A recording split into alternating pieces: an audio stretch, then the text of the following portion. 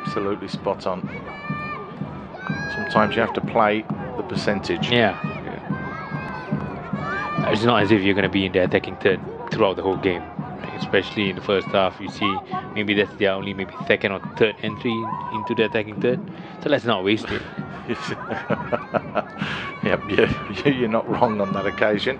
But they've spent most of the time doing what they're doing exactly now, which is defending in their own third.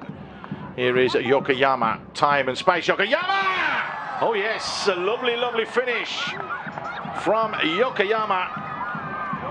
Saw that far corner, the 22-year-old. Has had 11 starts so far this season. This is 12th start of the season, and this is his third goal of the season. The second time that he's managed to score against Tanjong Pagar. But that one, well, that was cute, right in the bottom corner. Ball back to him, and you look at the amount of space. Nobody again was putting that pressure to just stop the shot from coming in, and that has been happening for the last 43 minutes. Everyone is watching, very passive defending from Tanjong Pagar. But again, credit to him, utilized that space, picked his spot, just curled it to the far post.